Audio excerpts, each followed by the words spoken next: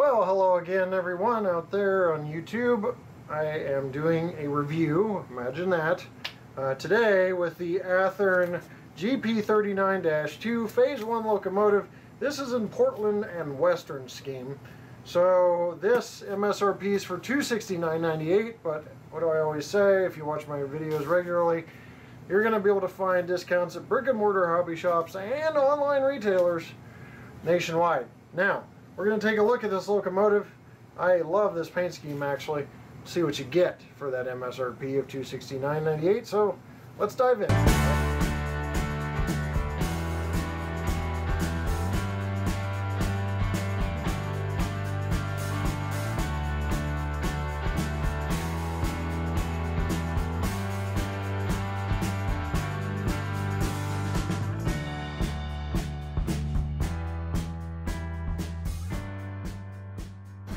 Right, we're going to go ahead and open this up. If your dealer's nice, he'll give you the cardboard that kind of protects it from shelf wear somewhat, but also kind of creates shelf wear at the same time. It's a double-edged sword. Anyway, inside you've got a Horizon Hobby 1-year limited warranty card, Athearn news flyer.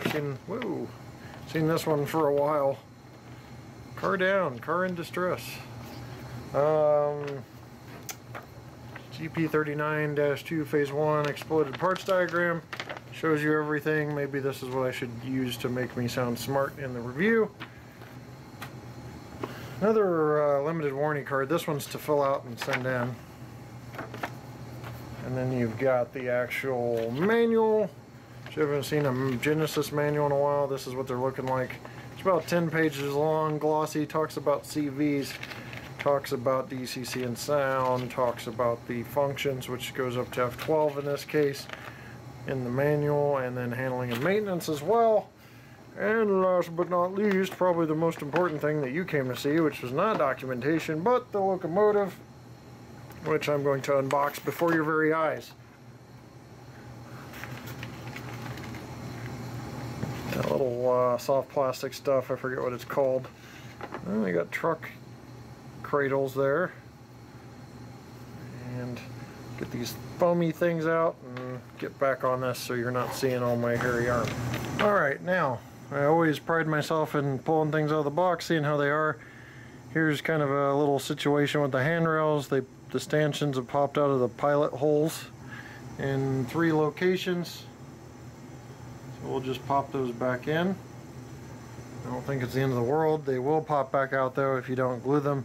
They are a little fishy, a little wiggly on you, I guess. Not fishy, but wiggly. Kind of reminds me of the early Athearn run stuff. Not a huge deal, just something to let you be aware of that was out of the box in this situation. We will look at the front. Like I said, I love this paint scheme. One of my favorites for just eye candy on a locomotive. It has a sand filler hatch and a grab iron on the nose here.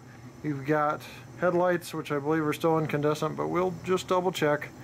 You've got MU stands, I believe that's what those are because they aren't ditch lights on the front. Stanchions, safety tread on the walkways on the front, coupler cut lever, low mounted ditch lights right there. You've got accessory hoses with silver tipped ends and the brake line, and the McHenry coupler with the magnetic trip pin. The handrails we already kind of talked about. You've got the hand brake, which is the old style there on the nose. Antenna stand on the roof, cab window shades. You got windshield wipers. You've got Wilhelmina written on the side. That's all clear. Portland and Western on the side. Blower housing, dustbin hatch, lift rings, antenna stand, exhaust, dynamic brake fan, rear mounted horn, radiator fans, see-through detail on the top so you can see those fans with the see-through grills. You got the intake grills there on the side as well that are nice. Blower housing is nice and says 0 injuries. It's like a safety slogan.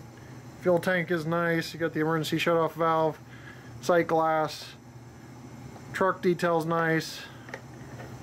Safety tread on the walkways. This angle here shows that there's a little wave in the handrails this way, slightly.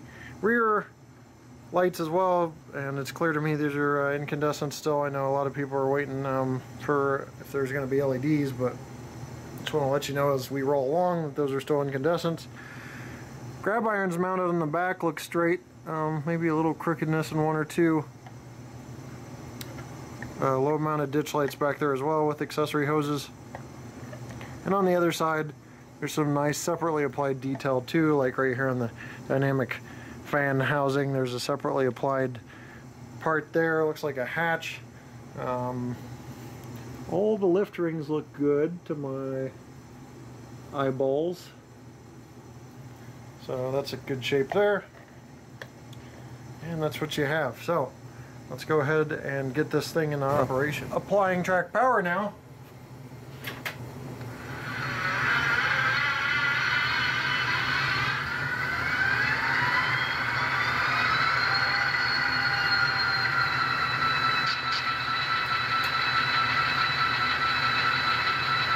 Soundtraxx Tsunami is what's in this puppy. Check the headlight, that works. We'll check some functions. Bell.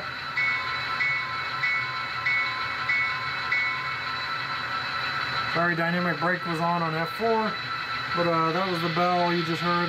F2 is the horn. F3 short horn. F4 dynamic brakes, which we just heard a little bit of. Very nice dynamic brake sound from that Tsunami. F5 turns on the ditch lights. They are dim, incandescent bulbs, but golden white obviously, so they have a nice correct look. F6 is more effect lighting, if applicable. In this case, not seeing any more effect lighting, so I think that's it. No backlit number boards. F7 is the dimmer for the headlight. I can tell you now functions. F8 is mute. F9 is squeal release. F10 is coupler. F11 and F12 are for steam. So basically 10 functions there. I'm going to go ahead and move this thing at one speed step.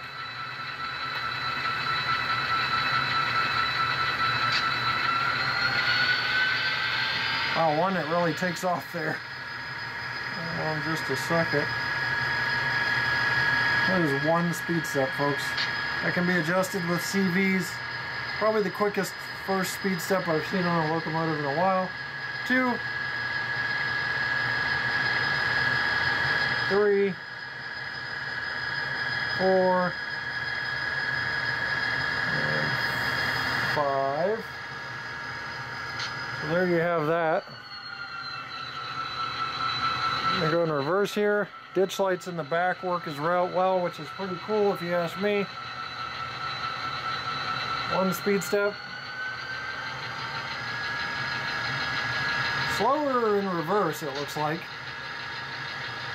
Smooth. 2, 3. Probably pick up with the camera there. 4. And 5.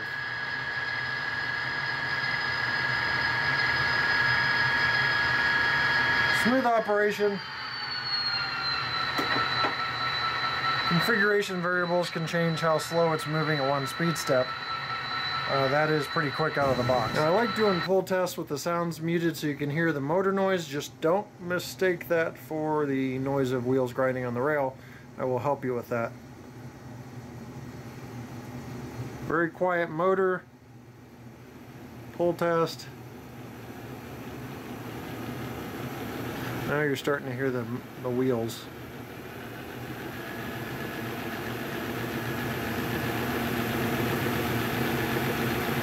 Looks like we're going to get about 2.4 in the pull test. We're talking about 35, 36 cars. This should be able to pull regular size freight cars by itself.